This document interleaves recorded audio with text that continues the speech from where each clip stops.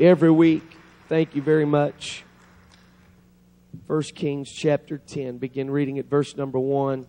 It's so good to see all of our guests that are here. If this is your first time here, thank you for coming. We're just glad that you're here. Amen. Somebody said amen.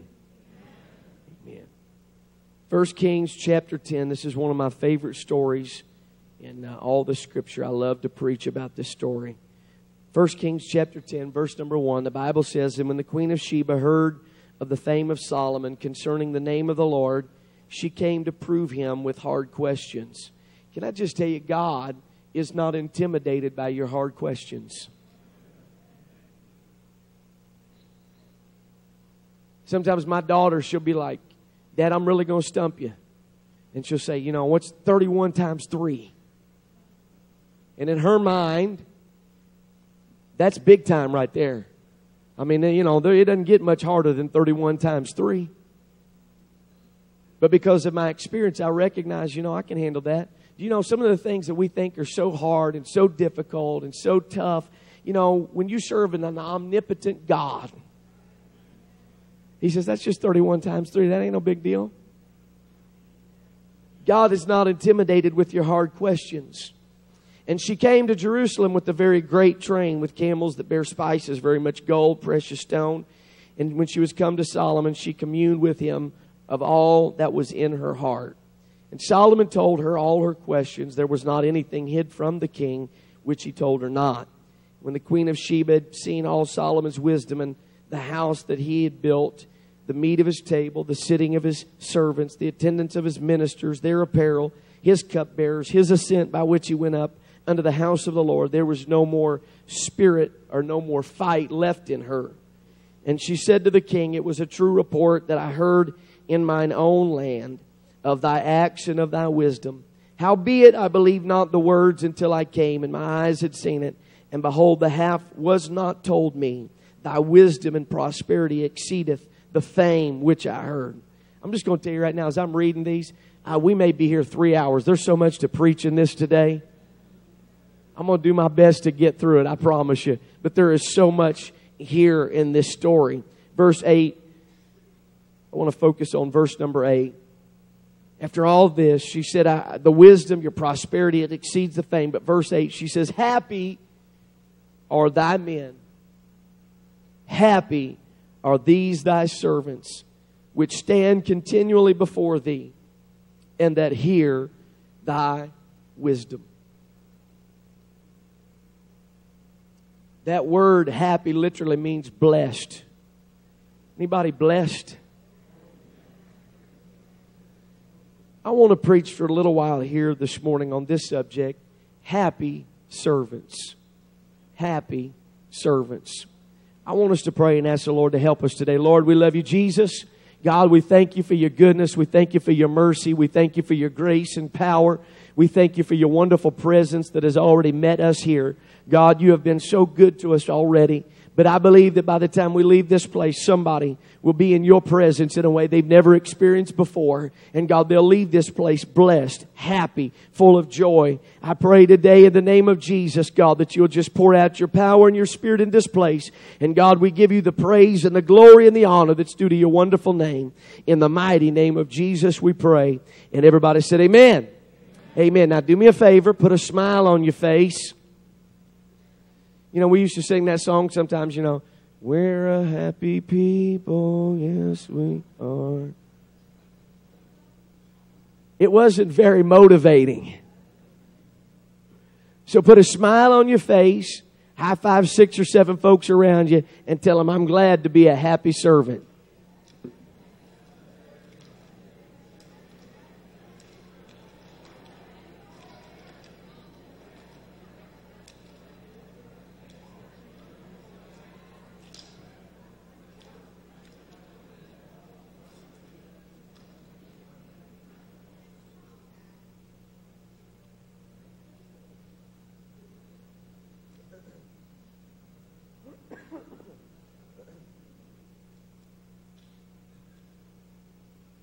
This story, at first glance, it might not resonate with us very much, but I think this is such a beautiful word picture that the Lord gives to us about the experience of those that come in contact with not just a king, but with the King of Kings for the very first time. Beautiful illustration of the progress, the process that a person goes through from awareness all the way to conversion. There's so many lessons that can be taken from this particular story, and I don't have time today to go into all of them, but I do want to touch on a few things before we get into the heart of our message. First of all, the chapter opens up by saying that the Queen of Sheba had heard of the fame of Solomon concerning the name of the Lord. I think it's interesting to note this morning that the thing that attracted her, the thing that got her attention, the thing that caused her to pack up all of her things and all of her belongings and begin this journey was she heard the fame of the King. Can I just let the church know here this morning, ladies and gentlemen, you know what we need to let people know about? We need to start talking more about Jesus. This lady, this unbeliever, if I can say it this way, unaware of the glory and the power of this king, but when she heard of the fame of the king, something inside of her said, I've got to go see what everybody is talking about. You know, so many times we try to get people to join our church or to come see our church. You know what we need to do? We need to be like Paul. Paul to the Corinthians said, I made up in my mind when I came to you. I decided I wasn't going to know anything else. I could sit down and debate and talk to you about all the issues of life, and we could discuss and argue, and we could do all of those kinds of things. But I made up in my mind when I came to see you, the only thing that we're going to talk about is we're going to talk about Jesus Christ and Him crucified. I want to tell somebody in this place today, there's nobody like Jesus. We need to let folks in this world know you've never come in contact with anybody like this king. He's not just a king. He is the King of Kings. He has all power, all glory, all dominion. I want to testify about the fame of the King today.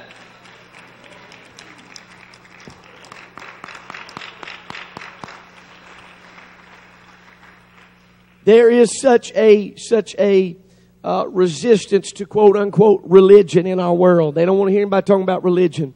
So you know what we need to do? We need to climb up on to that mountaintop and begin to boldly declare without fear and without favor that Jesus Christ is alive and He is well today. And we need to declare that He has all power in heaven and earth. We need to let people know church is not dead. God is not dead. He's still on the throne. He's still a healer. I said He's still a healer. He's still a provider. He's still a way maker. He's still a miracle worker. Come on, we need to let everybody know your situation is not too far gone from God. We need to start testifying about the fame of the King. He still is a healer. If He did it yesterday, He can do it today. I'm glad to know that my God is still in control. He's still the King of Kings and Lord of... Come on, First Apostolic. We need to let people know about the fame of the King. We need to start testifying about Jesus. It was perhaps maybe for the first time that she had heard about this king. Can I just tell you, there's a lot of folks in this world, the reason that they're turned off from quote unquote church is because they've never really come in contact with the king. Hello? They've never really come in contact. Maybe there might even be folks that I don't know, and don't take this offensively, but before I got into the Pentecostal church, the Apostolic church, I didn't even know there was such a thing on the planet.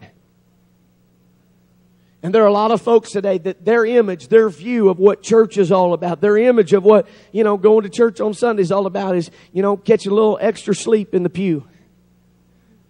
And saying some memorized prayers and all that kind of stuff. We need to start telling folks it's not about the church name, but in this house, this is where the King is. Hello? And this is a place where you can come and you can experience for yourself what everybody's talking about. You hear people talking about, man, you ain't never experienced anything until you've experienced the power of the Holy Ghost. But until you experience it for yourself, you're going to never know exactly how good it is. Anybody in this place can testify that there is nothing on this planet that can compare to the presence of God in your life.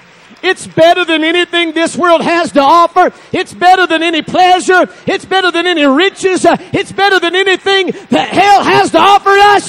I'm telling you, God is a good God.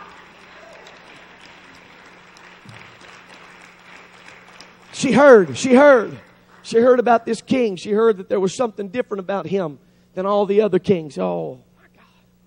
Jesus is not like all other gods. Jesus is not like Buddha. He's not like Muhammad. He's not like all these other gods. He alone, God said, I searched to try to see if there was any other God. And I found no other God beside me. There's no other God that can compare with Him.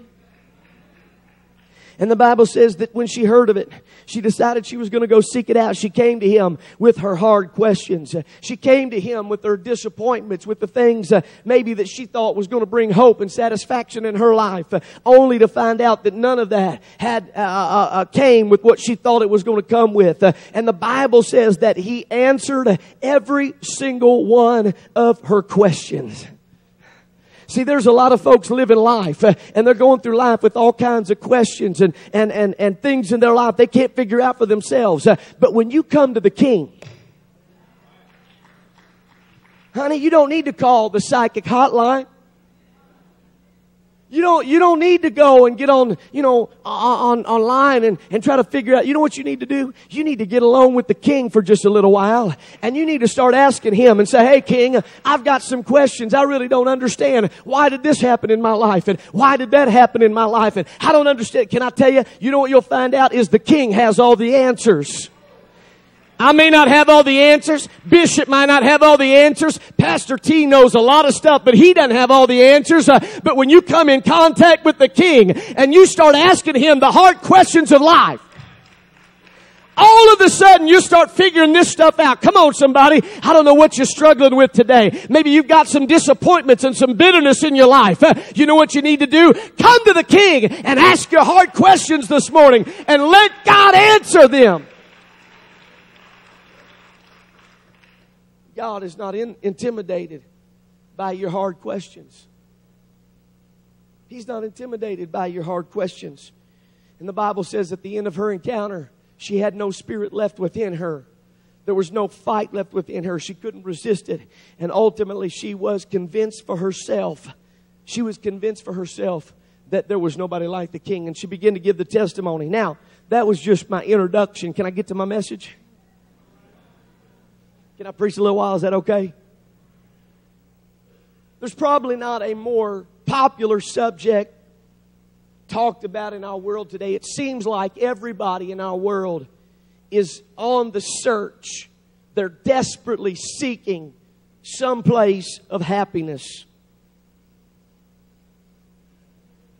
Everybody's looking in different places, trying different things. They think that maybe perhaps it's in relationships that's where they're going to find true happiness. Maybe it's in careers, and so they give themselves to fulfilling their desire in careers. And maybe maybe it's in the pleasures of this world. And so they give themselves to the search for happiness. But the reality is this: at the end of the day, they find out that all of those things, like the wise man said, like the man of God that we're reading about here today, Solomon said, at the end of the day, what I found out is all of those things, the riches and the wealth and the pleasures of this world and all of those relationships, at the end of the day, you know what you find out? All of that stuff is vanity and it's vexation of spirit. There is no fulfillment. There is no happiness. There is no hope in any of those things. She was desperately looking for some happiness in her life. And we know those things of this world don't bring happiness. In this story, it wasn't the splendor of the palace. It wasn't the extravagance of the surroundings. It wasn't all of the great things that she recognized or noticed in the King's kingdom that brought her to the awareness that He was the King above all the kings of that earth. It was a keen observation made by the queen that ultimately captured her attention when she said this, "Happy are thy servants, and happy are these thy men who stand continually before thee and glean your wisdom." Can I just tell you, ladies and gentlemen, if there ought to be a group of people on planet Earth that ought to be a happy people,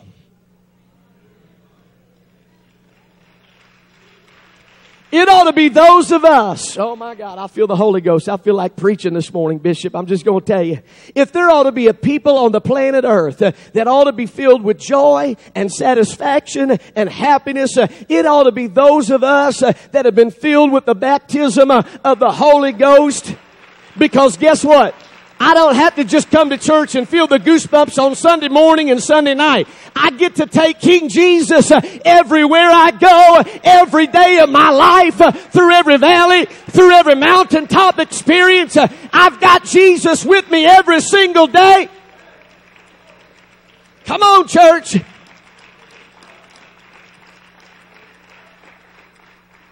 We ought to be a happy people. Some of y'all need to smile this morning. It's okay. You can smile. You know, somebody said, how do you know the Christians at Walmart? They're the ones not smiling. That's not the will of God. Right? That's not the will of God. We ought to walk in everywhere we go with a smile on our face and a spring in our step. That doesn't mean that everything in our world is going right. Roger Ellie told me today on the way to church, driving down the road, and as they're driving down the road, guys weed eating on the side of the road and hit a rock, and just as they're passing by, that rock went right through the windshield. On the way to church, can you believe that stinking devil? See, that's why you don't need to do yard work. That's why I'm against weed eating. You know, it'd be very easy. He said, man, you know, I pulled over. I was ready to have a few words with that boy, and then I thought, wait a minute, I'm on my way to church. Listen, that doesn't mean that everything in your life is going right. Everything's perfect. And man, I got no problems and I've got no troubles. But you know what? When you have an understanding that you're in the presence of the King of Kings and the Lord of Lords, you can get a bad doctor's report and still come in with a smile on your face and with your hands lifted up. You can come in, have no money in the bank account, and you can still lift up hands and worship Him. You want to know why? Because we serve the King of Kings and the Lord of Lords. I don't worship based on my circumstance. I don't worship based on everything going right. I worship. I praise Him. I'm happy. I've got a joy in my life because I get to be in the presence of the King of Kings and Lord of Lords.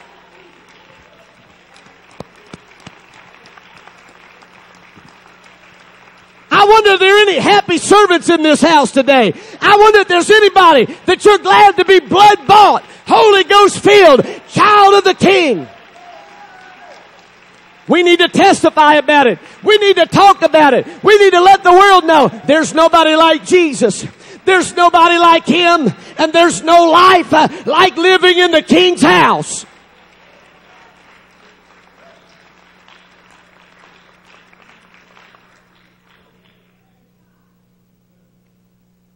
I'm just going to tell you flat out, I made up in my mind, I will not calm down.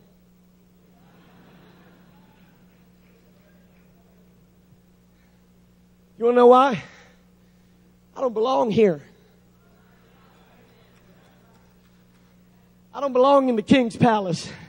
I never should have been here. I should have been on the outside looking into the blessings and the goodness of God. But I'm so glad that He loved a sinner like me.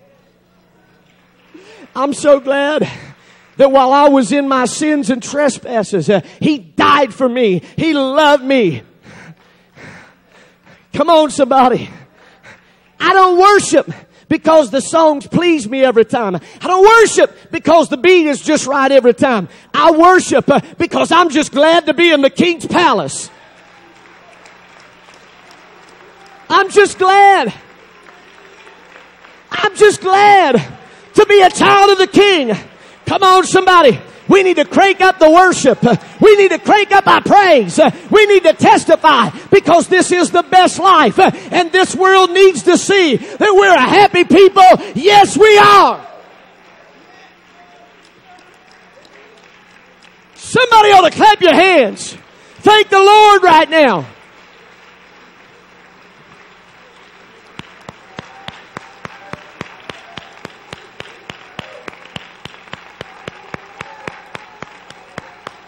Hallelujah. We're a happy people when they walk through those doors. When I go to my job, when I'm out in the world, I want to smile on my face so they'll recognize I'm not a down-in-the-mouth servant. I'm not an unhappy servant. I'm not a disgruntled servant. I'm not a bitter servant. I'm a happy servant of the King.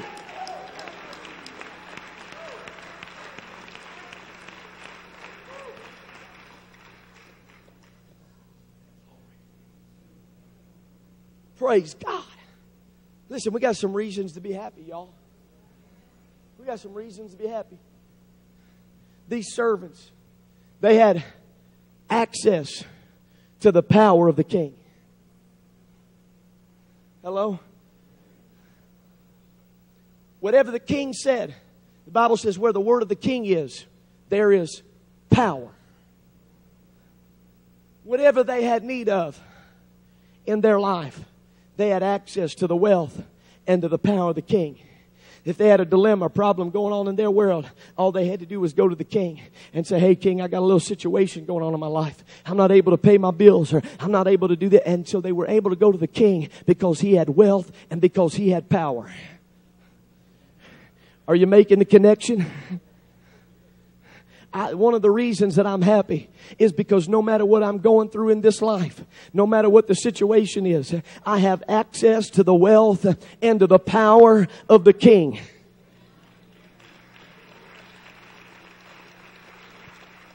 I have access to the wealth and to the power of the King of Kings and Lord of Lords. So that doesn't mean how it can get as bad as it can possibly get. The report can get as bad as it can possibly get. But I've got access to the King that created this world. And so I may be sick in my body, but I serve a healer. I may be in a bad relationship, but I've got a wonderful counselor. Come on, somebody. You want to know why you can be happy living for Jesus? Is because you cannot be defeated. You absolutely cannot be defeated by the enemy, because he said all power in heaven and earth belongs to me.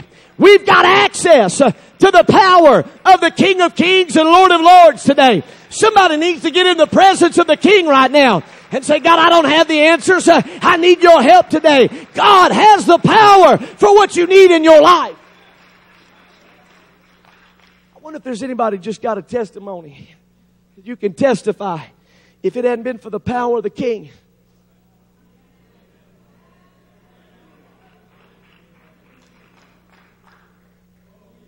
well, what you frowning about then? Huh? Anybody got a testimony? Got a testimony. I love talking to Brother Condon, because just when I think I've heard all of his stories, he's got about another 12 stories. Right? Another 12 stories of miracles and healings and deliverance and salvation and power and anointing. And you know what I say? I say, God, if you did it for him, you can do it for us. Don't ever let us forget. Don't ever let us forget. He's the same God yesterday, today, and forever. Come on, somebody. It's time to start believing God for the impossible. It's time to start believing God. What you think God can't do, it's time to start believing him for that. It's time to start believing God for blind eyes, opening deaf ears, being unstopped.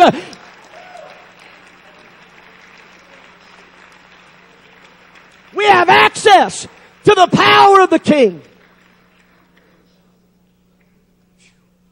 You want to know why I'm happy?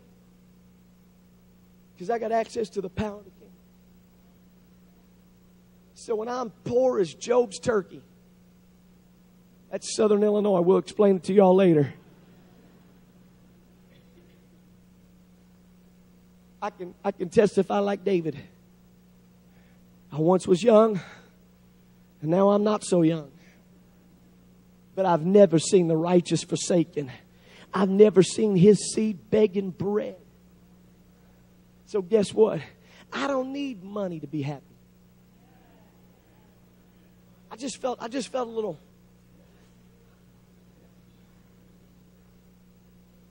Some of you are like, yeah, but it sure helps.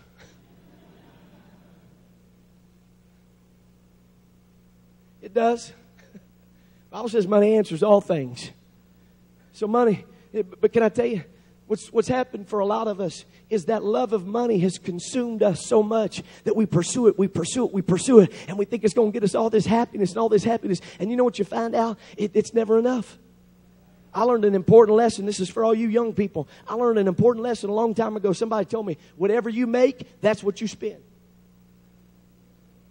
So you can be making a lot more money than you used to make and live the same way, because what you make is what you spend. And so money, finances, none of that stuff ever brings real happiness. You know what does bring real happiness? Is when you know, I'm going to give to the kingdom of God. I'm going to bless the kingdom of God. It's not mine anyway. I give it back. And knowing that you can walk into the throne of grace and say, God, I need your help.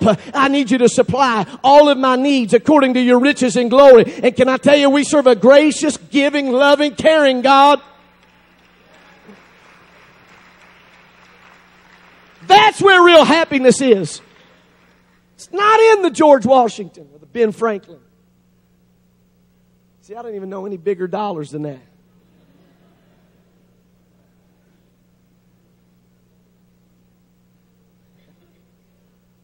But I have access to the wealth and power of the King. You ever known somebody you just can't beat them?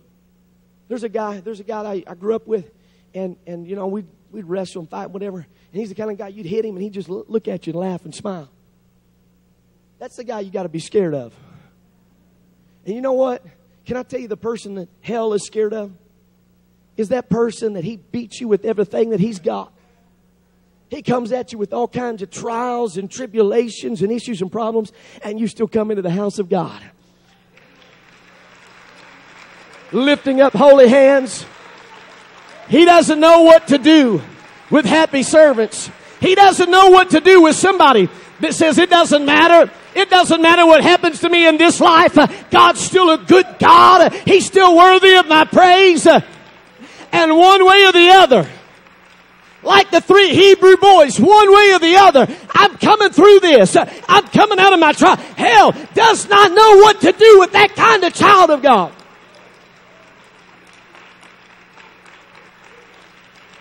Put a smile on your face. Punch your neighbor in the arm real hard. Tell him, I'm a happy servant. Punch your other neighbor and say, would you smile today?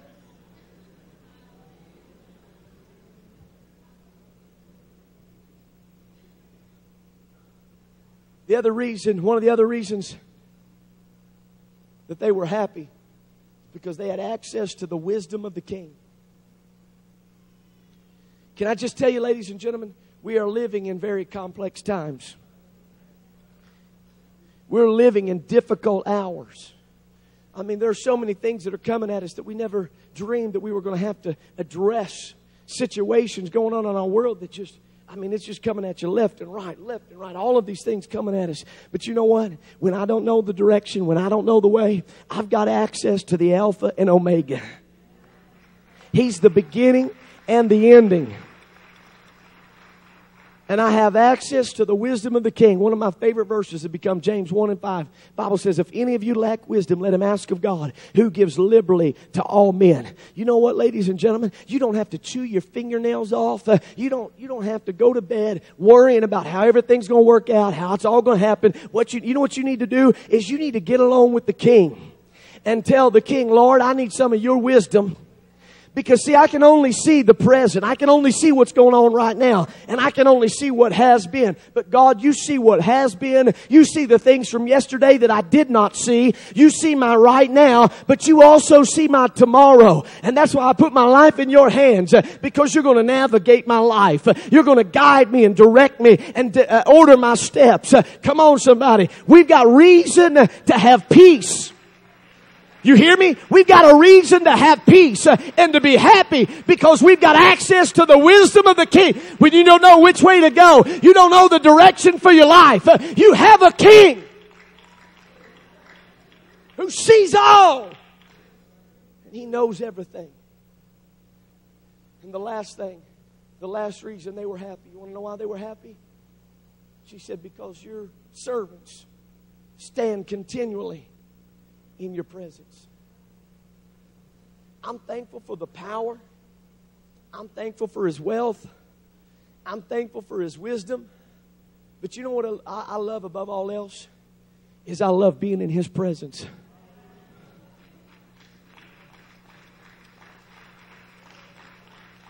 I love to be lost in His presence.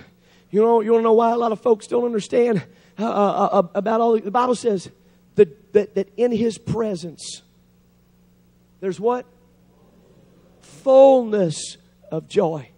So that leads me to believe there are some other things that lead to partial joy. There are some other areas of life that it might give you the Bible says that the pleasures of sin last for a season. But somewhere along the line you're going to have to pay the piper. Right? Justin, we talk about that, right? Somewhere along the line, you can, and it's going to be fun for a little bit, and you may have some semblance of joy for a little while, but somewhere along the line, you're going to have to pay the price for all of that kind of stuff. And so there's a partial joy with that, but in His presence, there is fullness of joy. Oh, I feel like preaching just a little while. Child of God, it's not the will of God for you to live depressed. It's not the will of God for saints of God, for children of God, to be depressed, to battle depression. It's the will of God for you to have the joy of the Lord in your life. I'm going to tell you why it's important. In His presence is fullness of joy. And then the psalmist said, the joy of the Lord is my strength. If you're not in His presence, you're not getting joy. And if you don't have joy, you're not going to have strength in your life. It's not an option to be a child of God and whether or not you're going to get in the presence of God. If you don't get in His presence continually, daily, every day, get lost in His presence, you're going to be weak. You're going to be challenged by the enemy. Oh, but if you'll get lost in His presence, you'll have the strength of the Lord and you'll be able to overcome any enemy, any adversary, any trouble.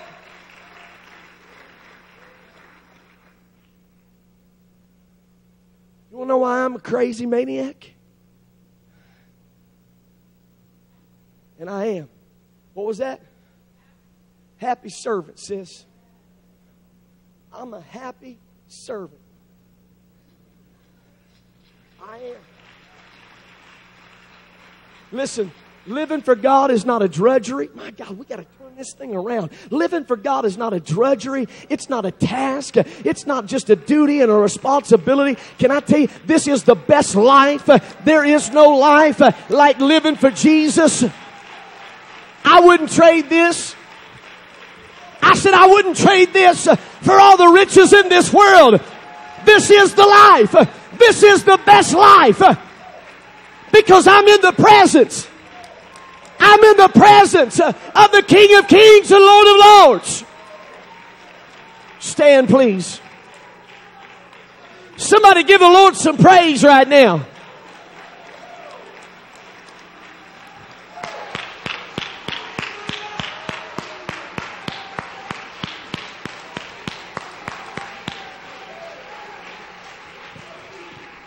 See, some folks say, well, I don't know about that church stuff, you know.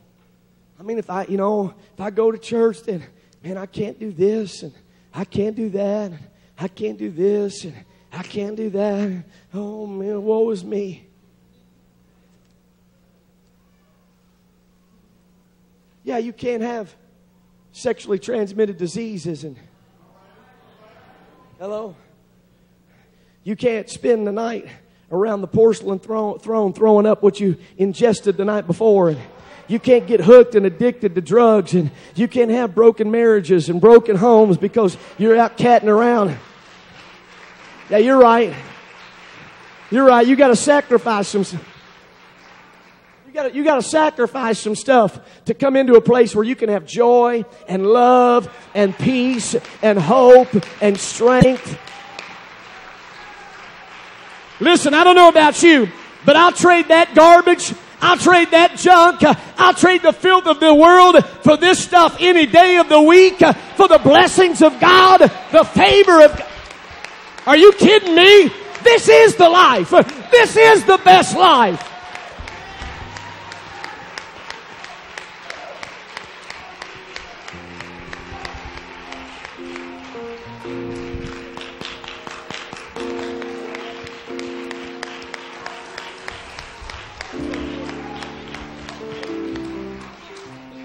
See that little deal up there? That's me.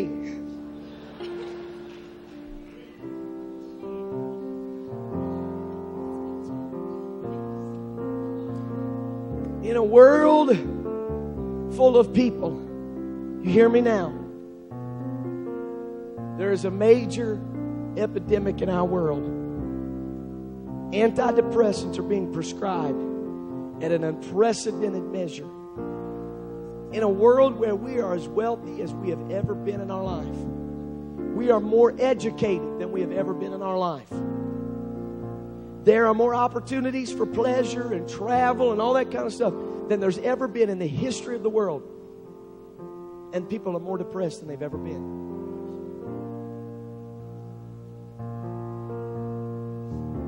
But in a world where there is no happiness,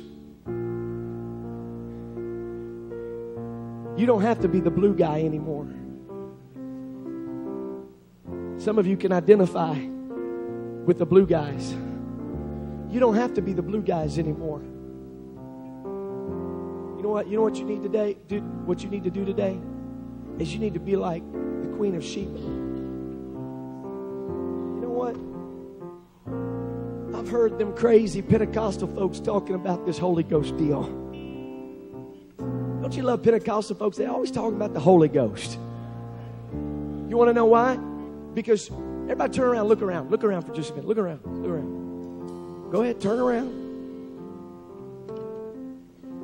That's a good-looking group of people, isn't it?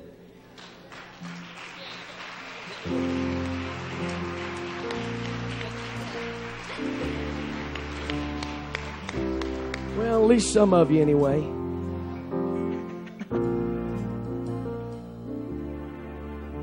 You want to know the deal? Here's the deal.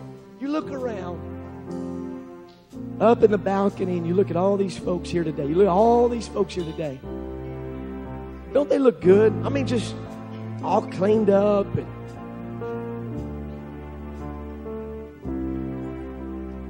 But you know the reality of it? Today you look around, you see all these folks, a bunch of yellow people in the house. But can I tell you, there is a large group of folks in this room right now that we used to be the blue guys.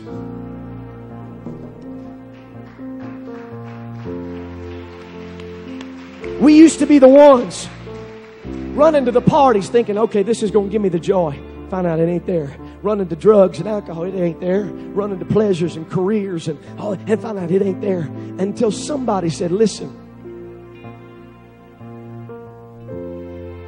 you ain't never experienced nothing in this world until you've come in contact with the real thing, with the King of Kings and the Lord of Lords.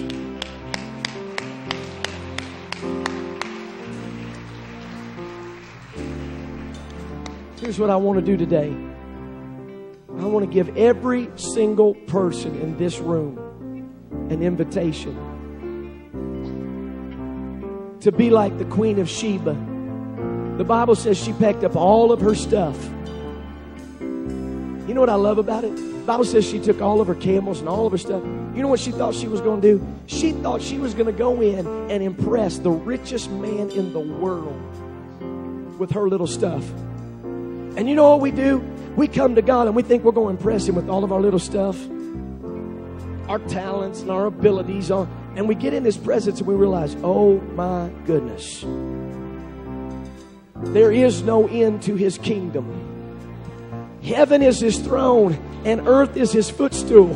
What are you going to give a God that owns the cattle on 1,000 hills? There is nobody like Jesus. So you know what you need to do today? You need to pack up all of your stuff.